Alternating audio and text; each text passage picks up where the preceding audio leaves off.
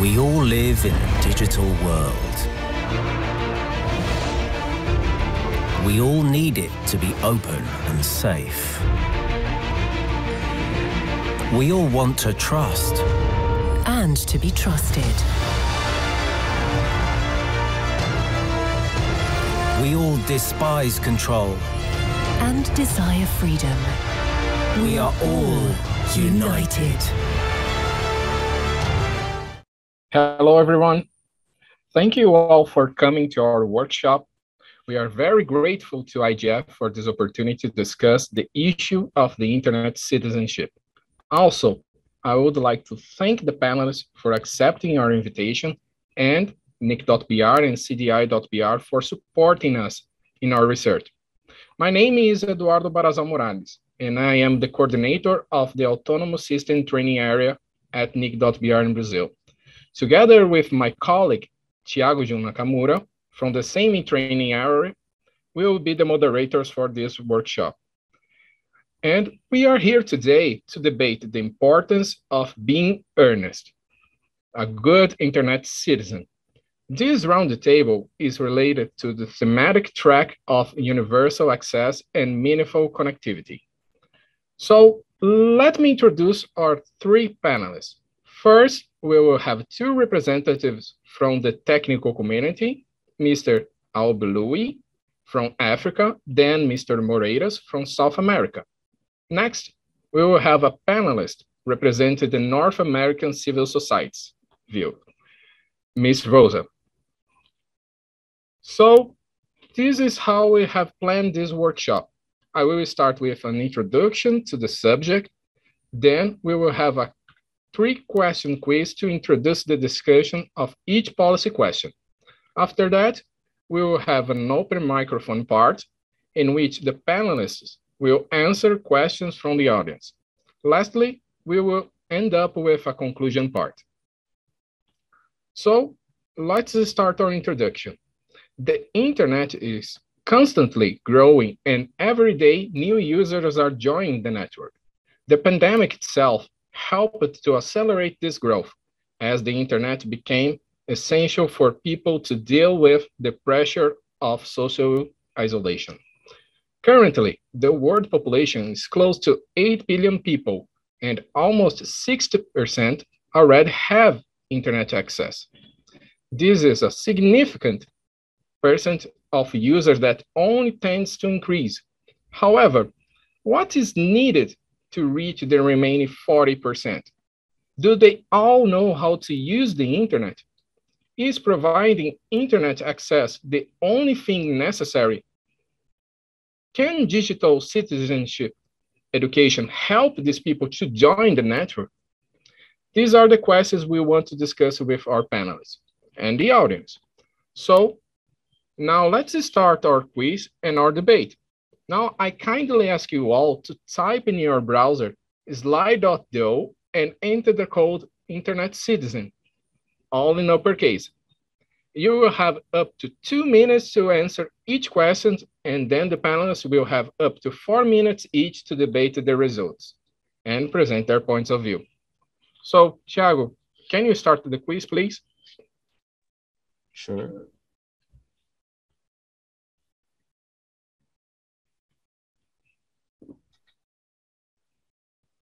So just reminding, we have to join the quiz at slide.do or slide.com and type Internet Citizen as the code. And the first question that we are asking, in the context of your country or region, should internet citizenship be taught to people in general?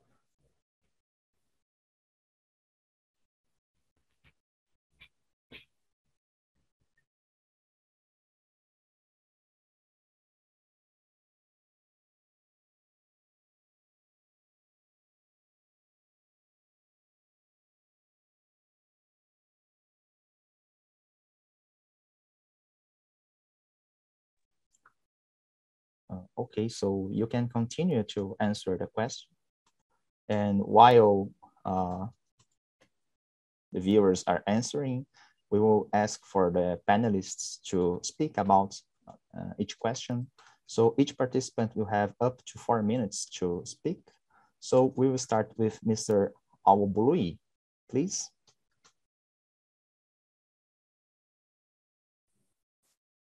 Hello, can you hear me? Fantastic, good. So, so what do I think about this in the context of the country? Should internet citizenship be taught to people in general? Yes, I believe it should be taught to everybody, because in this context, some people are not even aware, like in the African context, some people are never aware that they are stakeholders in driving internet citizenship in the region. So let's give, for example, we have in this region, we have over 2,000 languages, and content has to be served, to make meaningful impact, for users of the internet. Content has to be served in the localized form. And usually we do employ, volunteers free of charge to do things like this. Now, without educating citizens about this, they might not be aware that they are stakeholders, because people all see the government, the regulators, or the other bigger bodies within the society as maybe the stakeholders in this kind of thing. So yes, I do agree that I do think we should educate both newcomers and existing citizens about this. Thank you. Thank you very much for your contribution. Mr. Moreiras, do you have anything to add? Yes. Well, first of all, I would like to express my gratitude for the opportunity to be here today, debating with all of you about internet governance and the internet development. The IGF really is an amazing multi-stakeholder space, and I hope it can continue to play the important role it has for a long time to come. Let's get to the question. Should the internet citizenship to be taught to people in general? As the majority of the people in the room, my short answer is also yes, sure. To better understand this question, first of all, we should ask ourselves and try to understand what is internet citizenship. When we talk about citizenship on the internet, I believe that we must first consider the meaning of digital citizenship, an expression that is much more recent than the use of the word citizenship alone, and with a much more specific meaning. Digital citizenship is usually understood as the responsible use of technology by people.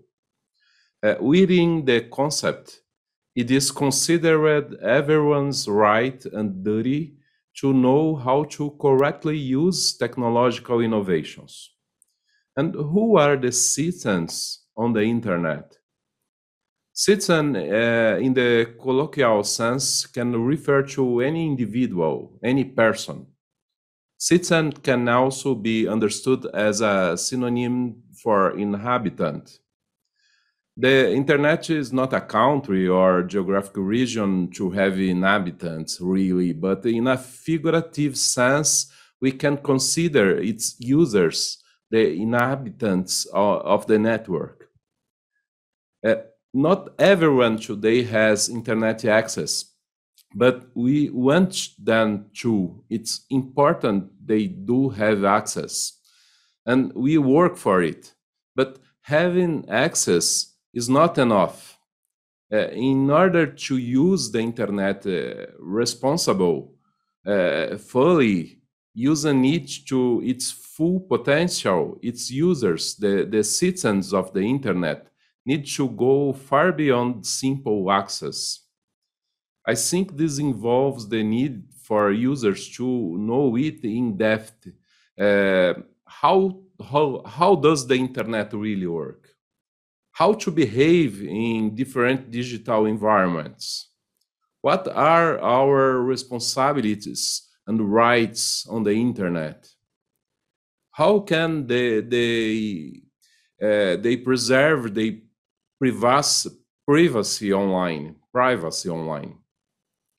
how to use the internet safely, how to buy and sell on the internet, and other questions. So, should internet citizenship be taught to people in general? Yes. And we are trying to do it in a number of ways. And later I will talk more about it. For now, thank you. Thank you very much, Mr. Moreiras. Now, Mr. Rosa, do you have anything to comment? Hi, everyone. It's a real pleasure for me to be here. Nice to meet you, Olatunde. Nice to see Antonio again. Moreiras again, Eduardo, and Thiago.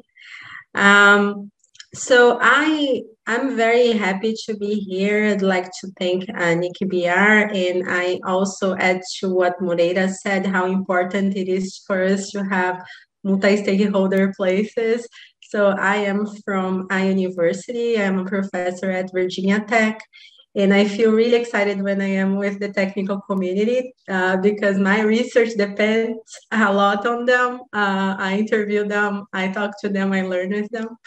So thank you so much for this.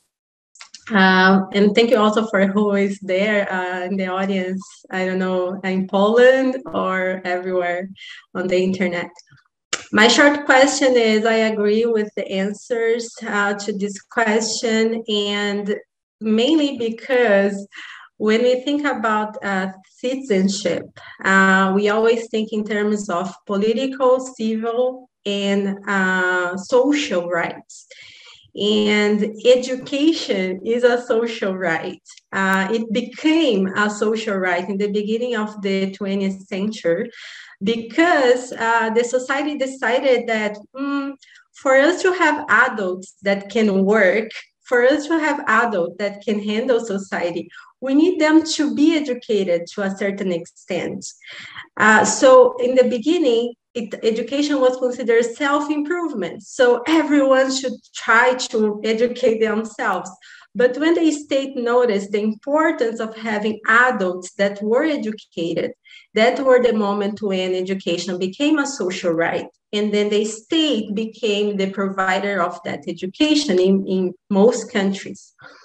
So when we talk about the digital world, we should also think about that. And I would extend what Olatunde and Moreira said, talking about digital literacy there. Because if we focus internet citizenship, it's a whole thing. So if you focus in one right, in one social right, this social right would be education. And in the digital world, we talk about digital literacy. I would then focus a lot on that because digital literacy is not only accessing. We are in a pandemic. We know how complicated it is when people are having fake news on their cell phones and they are believing more on fake news than what their children who go to the university, who study health, are talking about vaccines, for example. And this is an issue. It's an issue that is harmful, right? When you are more prone to believe on fake news than on sources that bring you perspectives that are sourced, that come from sources that you can trust. So digital literacy comes to tell us that literacy is not only about access, it's also about your way of dealing with information, your way of sorting information. But we have been discussing this for a long time in education. And we are not still in a place where you can say, okay, so what should we teach them? If we agree that this is an important thing, what should we teach? This is not something that we have complete agreement on that. I think that any country, any community, any indigenous territory will decide about that.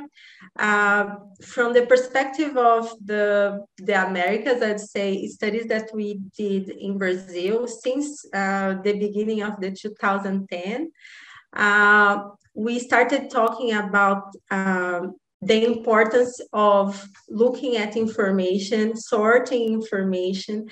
But now, because of the work I do with community networks, with people who are building their community networks, I would say that infrastructure is also an important part for us to include in the digital literacy. So I think I talked my 4 minutes. We can continue this conversation. Thank you. Thank you very much, Ms. Rosa. So now we can proceed to the next question. Oh, question number 2. What are the key elements that constitute internet citizenship and meaningful internet access? So this is a more complex question, so we will have up to 2 minutes for the audience to answer.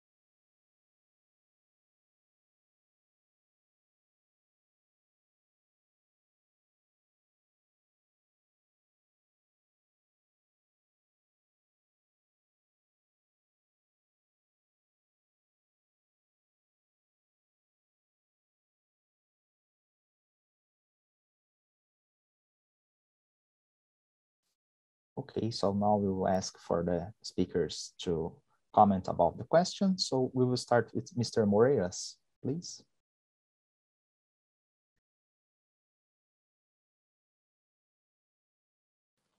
Okay. A moment, please. Okay. Let's see. Education, infrastructure, accessibility. Well, I will give my opinion.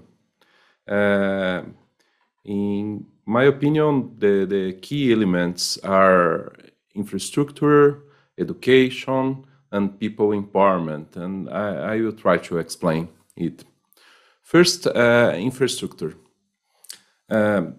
First and foremost, to exist a significant use of the internet, there must be internet access. This access must be an internet access. And no, I'm not just lost in the words and repeating myself here. I just want to emphasize that access must be to the internet, to all of the internet, the complete internet, not to a walled garden with a half a dozen apps, either because of commercial restriction, such as access to certain app packages only, or restriction made by governments with bans and block, or even technical restrictions such as those automatically imposed in practice by connections of low capacity. People should have access to the internet, to the entire internet, to all of the internet. It starts there. We can go even a little further on this issue. We must be concerned about the quality of the local internet infrastructure. How are the quality parameters of assessing the main services and content used in the region? Latency, packet loss, is there local peering between different ISPs? Are there CDNs installed in the local infrastructure? How is the knowledge of the internet users about the infrastructure? Do they know the difference between fiber optics, cable, radio, 4G, 5G access?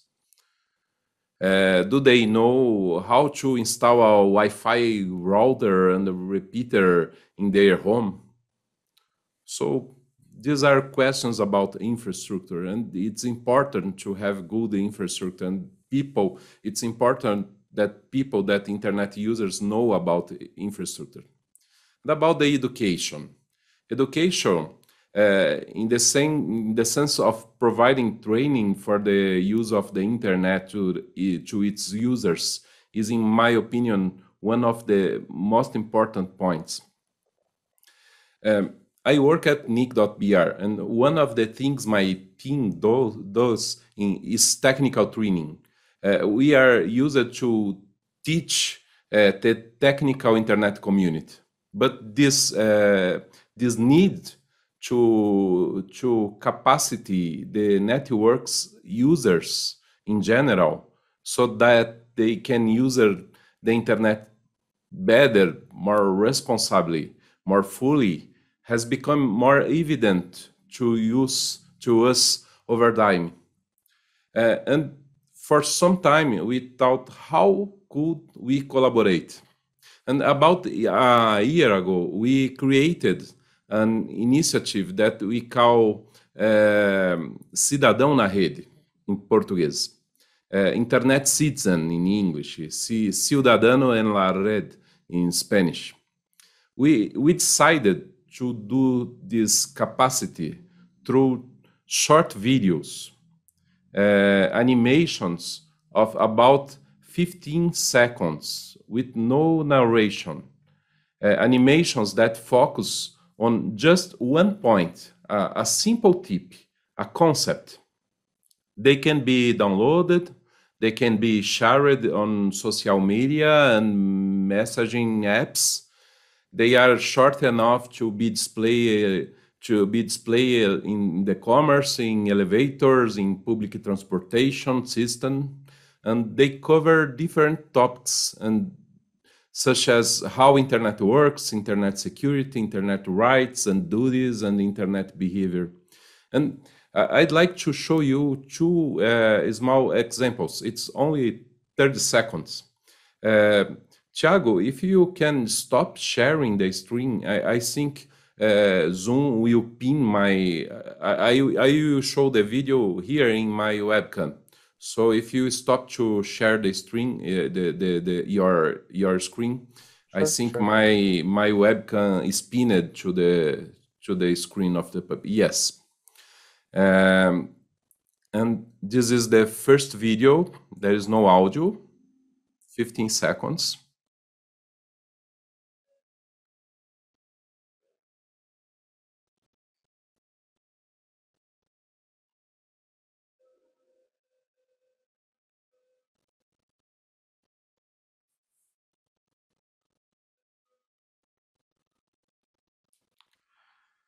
This is the second video.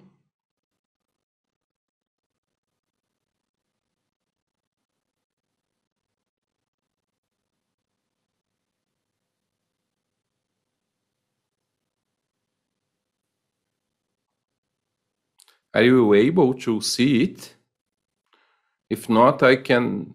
Eduardo is telling in the chat that you are not able to see. I will try to share the screen another way and to show it again. Then, please wait a second.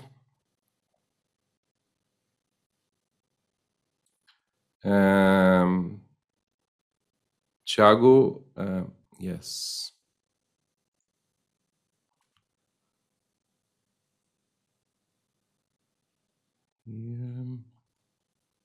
Okay.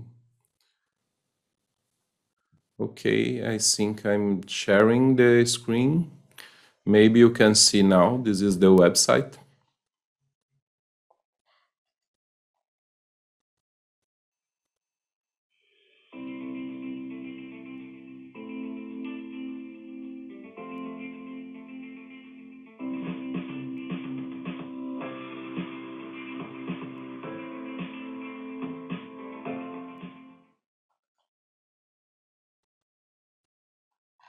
And this is the second video.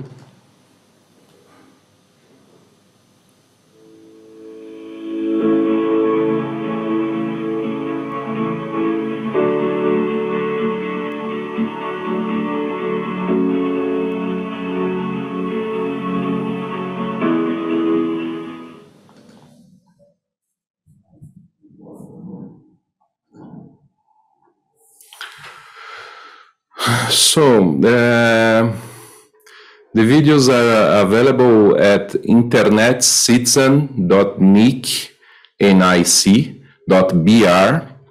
And we have versions in English, Spanish, and Portuguese. And this is a contribution we are trying to do in this education area.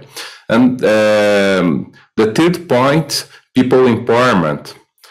With access to the internet and education, people will be empowered to use the internet fully, empowered to be better versions of themselves and to build a better version of the world. And that's it. Thank you. Thank you for your contribution, Mr. Moreiras. Now we will ask Ms. Rosa, do you have anything to add?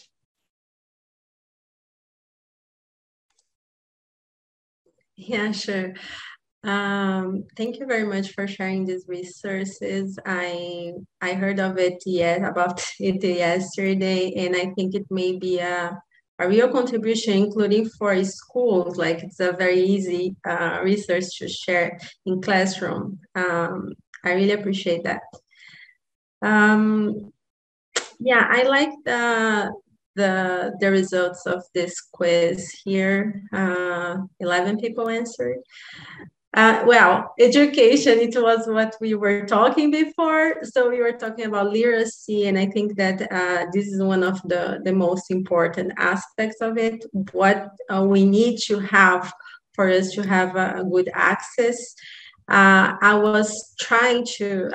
started to say that about how today knowledge about infrastructure is also important in the area of literacy in the digital world, because Moreiras brought a very important aspect of infrastructure. Where is it located? If CDNs are located in certain countries and your data is going to that country for us to have access to such data. So when our data leaves the national borders where we are located and go to other spaces, to other countries, then the laws of that country will be the laws valid looking at that data. So depending on the laws about privacy in that country, depending on how they manage international traffic, you may be surveilled, for example, without knowing. I bring this idea because I know, for example, that from Africa, most of data needs to go internationally for it to come back. So we have lots of trombone when you have data going and coming back, even if it could stay there. And when this happens, and commonly Europe is the place where data from Africa is going, laws of that countries in Europe will be governing that data. In Brazil, we have a different dynamic, but still, we also have situations where we have international traffic. And many people who do not have access. This is for the people who have access, right? For the people who do not have access yet, they are building their own infrastructure to have access to the internet as a way to be a citizen in this digital space. But when they are doing that, there are many constraints because of the market, because of the players who are in the market. So we also need to be aware of what is necessary for this infrastructure to be available for, again, indigenous people, for, again, people in the peripheries of the big cities where we don't have that much infrastructure. I think this is extremely important element for us to talk. And regarding the accessibility aspect, I love that came to one of the top answers, because this brings us to the idea of equality and diversity on the internet. How it is important for us to have a space where everyone can feel welcome and invited. If women are not feeling invited because of cyberbullying, if Black people are feeling harmed because of the ways that people talk about us, we should be concerned about that, and then we should have regulations to a certain extent to avoid this kind of situations. It's very hard how we are dealing with this now, because we tried for many years to have a non-regulated space on the internet. And what is going on now is that we are seeing more and more that sometimes the harm is greater than the simply then the opportunity to have a space with no regulation. So we are now discussing if the laws we created a decade ago are still valid, for example, right? And when I'm talking about laws, I'm talking about the Brazilian space. In the US, for example, this is less common because the dynamics in the US is to have a more liberal space on the internet. But still, we are in face of a big challenge now, especially because of the fake news. We have damage, including for democracies. So even countries that are very liberal, as the US, start to discuss the moderation of content on platforms. And this is, I think, related with this idea also of accessibility, because if we are discussing moderation of content because of elections, we should also be considering what is our role when people are being harmed because of content circulated. So I will stop here. Yeah, very insightful. Thank you very much for your contribution, Ms. Rosa. Now, I will ask Mr. Awobului, please, if you have something to comment. Hello again, everyone. I kind of rushed the first time. I didn't introduce myself properly. So I'm Olatunde Awobului. I'm an instructional designer and trainer with AFRINIC, which is the African Network Information Center. And I will give my answers in the African perspective, because this is where I actually operate most of the time. And hi again, Eduardo and Thiago. Nice to meet you guys. So in the African perspective, infrastructure definitely comes up on the top of the list also. So, there are reports that say we have about, excuse me, but 45% of Africans are like over 10 kilometers away from fiber access. Even though there are high penetration, the penetration rates in the continent is improving. Infrastructure is still an issue. So, like Antonio rightfully said, without infrastructure, there is no access. Now, accessibility in the African context or perspective, again, I will define it as affordable and localized content without any geo restrictions. So, yes, there is internet penetration rates, but it is, in Africa, it is expensive compared to other parts of the world. And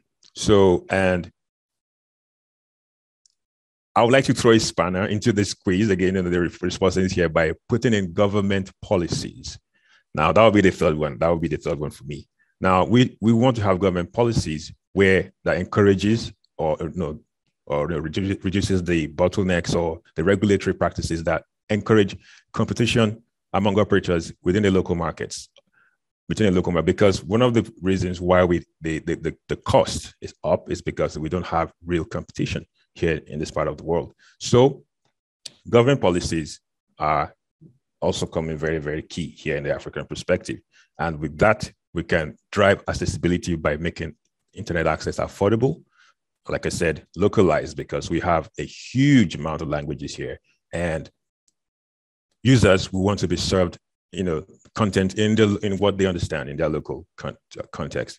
And then geo restrictions. So we don't want to have, because I don't want to mention any apps here or any services where in other parts of the world, the features you have are different compared to the ones you have in this part of this side of the world. And it's the same service.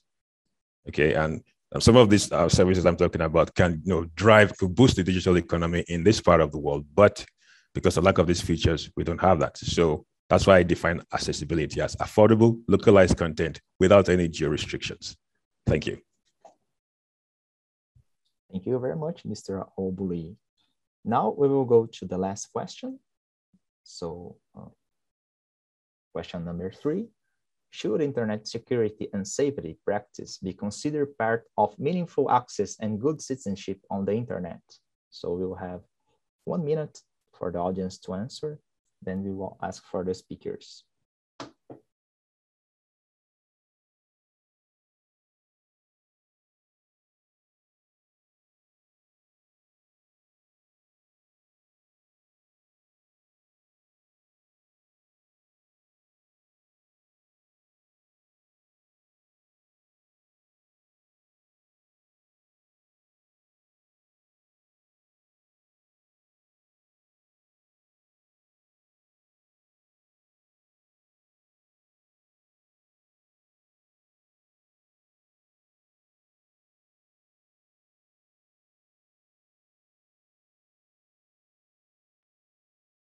Okay, so now we will start with Ms. Rosa, if you have something to comment. Yeah, sure. Interesting that we have a divided result, right? And I like that, and I'm thinking of how I will address the response, because when we say if this should be considered part of a good citizenship, security and safety, my answer was yes. But then seeing the results, I'm also thinking of another element, and I will share with you one thing, which is in this moment of Internet of Things, who are the citizens of this digital world? Because in the beginning, we thought always about humans, right? But the more and more we have machines being connected, are machines also going to be considered citizens in this space? I ask this question because other people have already discussed that. Including in Brazil, we have Yazodara Cordova and Virgilio Almeida, people who you might know. They've asked the question about robots. Who should have the right to be autonomous on the internet? And that's important because if we have so many robots on Twitter, if we have so many robots around, and they are anonymous. If I said autonomous, I would like to say anonymous, not autonomous. If they are anonymous on the internet, what is the harm that they are bringing to us? So we should really distinguish humans from robots on the internet. We should be able to have this distinction, to know that when someone is just bringing that information to us on our timeline and say, oh, okay, this is a robot, right? And someone is behind the robot. That's another point. But I'm talking about that because when I think of safety and security, I'm thinking about encryption and I'm thinking about anonymity. I think that anonymity is very important on the internet. It's also a way for us to be safe sometimes. But more and more, because of the way our internet evolved, we don't have in many situations this right anymore because we have a ways to track many different data, many kinds of data of who are using. So just call attention to the idea of anonymity as an important element that we should always come back, because anonymity is also important in many situations. And in terms of machines, we should not regard to them this right of anonymity at all, and we should be always able to distinguish that.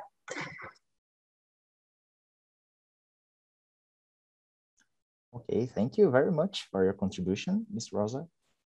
Now, Mr. Albului, do you have anything to add? Yes. So I saw. I think that was a very good video that Antonio shared about in a very short clip educating users or to internet citizens to be and how to use the internet or to be more aware. So in the African perspective also, it would be a resounding yes that this is very important, not only for the younger ones, but even the uninformed or digital illiterate older adults. This is very important. I also pull in the maybe stakeholders like government to maybe develop a more to legalize the legislation, develop legislation that addresses issues like maybe like probably some regions. What is online harassment? What does that mean? Fraud might be more recognized, but there's some other issues on that you might come across on the internet that there's no legislative structure in place that addresses these in this region. So I will look at that also. But yes, it's a resounding yes that we need to educate everyone about the safety practices and using the internet. Thank you. Thank you very much, Mr. Albului. Now, Mr. Moreiras, do you have any comments? Yeah, sure. I'm curious about the response. Yes, but only in specific cases. I'd like to hear people that answer this way after our comments, if possible. And yeah, I will give my answer. My answer is yes, it should be included. I think security, safety, privacy, all these concepts are interrelated and add up to each other. People share personal information openly without thinking about the risks that exposure brings. Companies and other institutions collect, process, store, share people's personal information without due care, increasing risk, all kinds of risk, including safety-related risks. I think the control of the personal data must be in the hands of the users, of the owners by right of this kind of information. And they must understand the implications of sharing this data and give the others the right to know it and sometimes even to control it. And I ask, who really knows the implications of this today? I think we are all learning. And about security, most users don't know how to properly create and manage passwords, don't know what it is and how to use double factor authentication. Most of the users cannot distinguish from an official source for installing applications from a suspicious source. They don't know the importance of backup or how to do a backup. They don't know the importance of keeping systems up to date. Part of the solution to internet security problems, even the most complex internet security problems, involves education, training of the end users, of the users that don't know technology. And I think it's also up to all and also up to each one of the stakeholders to make the life easier for users when it comes to security. Protocols have to be secured by default. Softwares should update automatically. We should make authentication and encryption methods easier to use with simpler interfaces. we must handle personal data more carefully. I think everyone can look at the services they provide on the internet and see how they can collaborate better.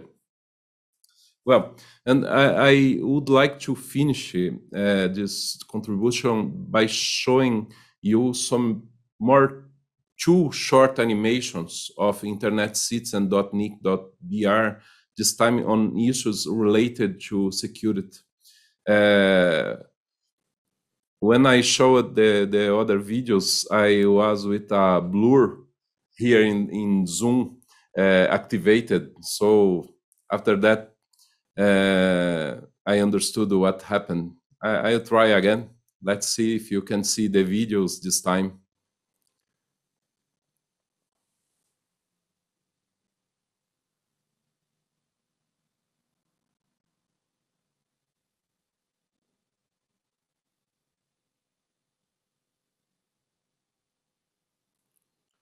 So don't repeat your passwords.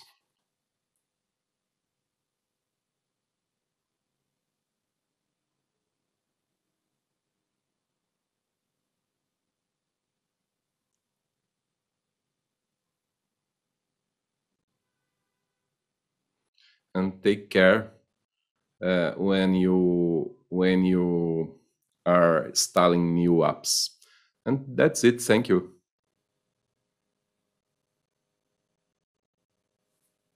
Thank you, Mr. Moreiras. So now we will start the open microphone session. So if any of the audience wants to comment or to ask any questions to the speakers, please feel free to speak.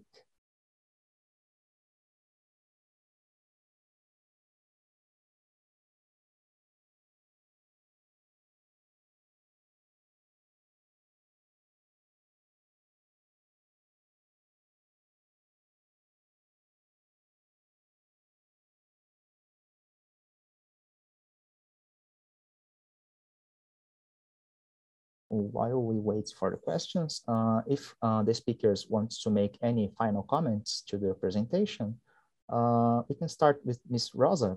If you have any final comments, please. Yeah, sure. I'm very excited again. I learned a lot with your comments. I also like the different perspectives that came up because of the different panelists. I am glad I was here. And I hope we can continue this conversation. Again, we should not dismiss information and all the studies that have been done already. Especially because Nick is starting and is putting this together. I am very excited with the production of the videos. I would also say that it would be amazing to have the education community to a certain extent connected to it. I said that they may use these videos, but I think that many people from education community can also help to build certain contents. And I'm saying that because in 2015, I wrote a book, I co-authored a book, and it was about mobile learning. And one thing that we were discussing a lot in that context was at that moment, mobile learning was something still not that present as it is now because of the pandemic. But one thing that we were discussing there is, okay, so if we need to teach about technologies, if we need to teach about the internet, how do we bring that to the curriculum of our schools, right? Because if we think that this will be necessary for the future, we should have this kind of content in our schools. So you probably have heard of all these movements about coding and teaching coding. But we were also thinking about what should we bring to the classroom when we are talking about history, when we are talking about geography. So can we in a history class also understand the history of computing and cybernetics? and why we have now these problems, because in the origin of cybernetics, we can also understand why we are in this trouble now, because the decisions that were made in the beginning of what we have today also contributes for us to understand where we are. In terms of geography, as just Moreira and Olatun said, okay, can we include in geography classes things about where CDNs are? How our data flow on the information? This is also geography, right? So we were thinking about that in 2015. Many people were thinking of that in the education area. So I'll just call attention to the importance of connecting these elements, like the knowledge we have in the technical community with the knowledge we have in the education community. So thank you very much. Thank you very much, Ms. Rosa. Ms. Awabului, do you have any final comments? Yes, thank you. Please, I would like to have the link for those videos again. I think they're very wonderful. I really enjoyed the session. The different perspectives that the different panelists brought to the table. It was interesting to digest this. And then, just like Antonio said, also, I'm quite interested in knowing some of the people who voted only in some cases, why people should be educated about internet citizenship. I'm quite interested in that. It would be nice to hear their opinions. But other than that, it's been a very wonderful and informative session for me too. Thank you. Thank you very much. And Mr. Moreiras, do you have any final comments? I'd like just to thank you all for coming to this session. And I'd like to invite you to know this initiative of NIC.br that is called Internet Citizen, internetcitizen.nic.br.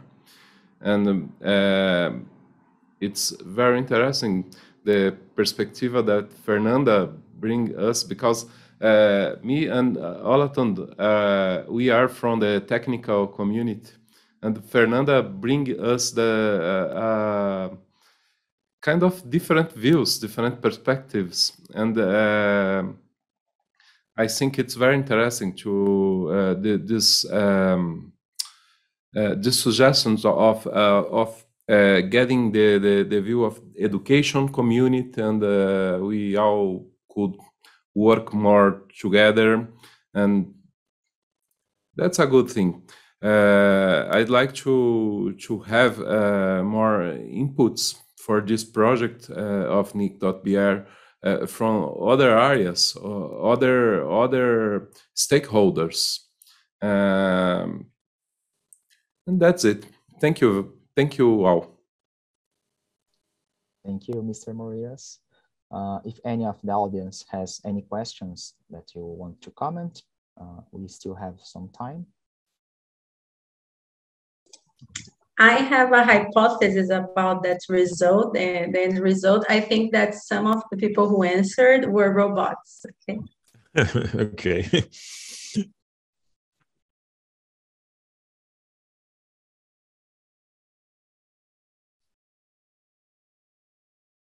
So we thank you all for participating in our workshop. I think some of the points that were spoken here, first of all, this is a discussion. So I found it very interesting that some of the speakers actually disagreed on the answers that we had on the screen, because that's what it's all about. We need to discuss things, not because everybody wants something that necessarily it's right, or it's not about right or wrong. It's about discussing how can we make internet a better place. And internet, it's a tool at heart. So we need to understand that it needs to serve us for a better life. So there are many people that are still out there that don't have internet access. And sometimes just having the connectivity is not enough. We need to have a meaningful connectivity for those people. This is very complex, and we need to further develop this topic, because this is just a start for the conversation. So I think it was very insightful. I would like to thank you all the speakers for the very thoroughly comments and very specific cases for each region. I would like to thank you all the audience for the participating in this workshop. I think it was very great to have you all here. And please don't let this topic die. We need to further study these issues because it's very important for those people that still don't have internet access. So we'd like to thank you all for this, for your participation, and hopefully we'll see you next year at IGF. Thank you all very much. Thank you. Obrigada. Thank you, Eduardo, Thiago, Antonio, Fernanda. Bye. Thank you. Bye. Bye-bye.